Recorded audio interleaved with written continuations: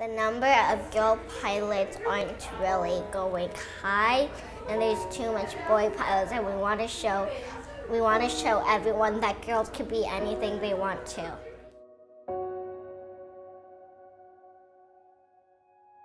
The fact that you're flying through the clouds is because humanity got together to make it possible. And I think as we continue moving forward, we'll see more women in that role as well.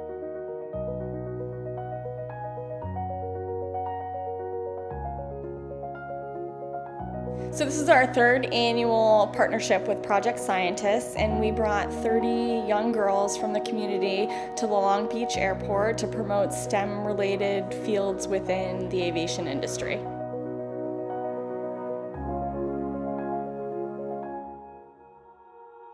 I think it is essential. I think for so many of these young girls that this type of career doesn't even occur to them. So if we can get in there and say, hey, look at this opportunity, look at this possible pathway, we'll show you how to get there. That is a way to get to them and to get them to see all of the things that are possible out there for them.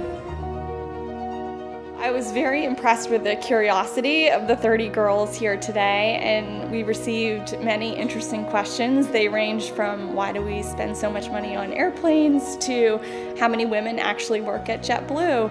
There were also questions in regards to what do all the buttons do within the cockpit, and again that just speaks to their curiosity about what we do and what we're trying to accomplish here.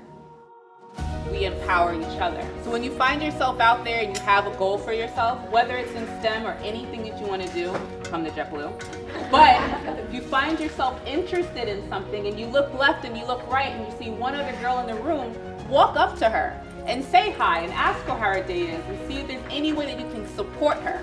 Because sometimes you'll be lucky to be working with a bunch of girls.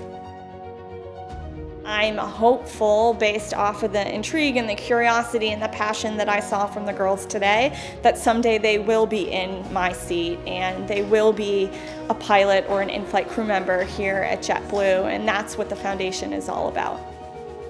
Just like do what you want to do and don't really let anybody interfere with that.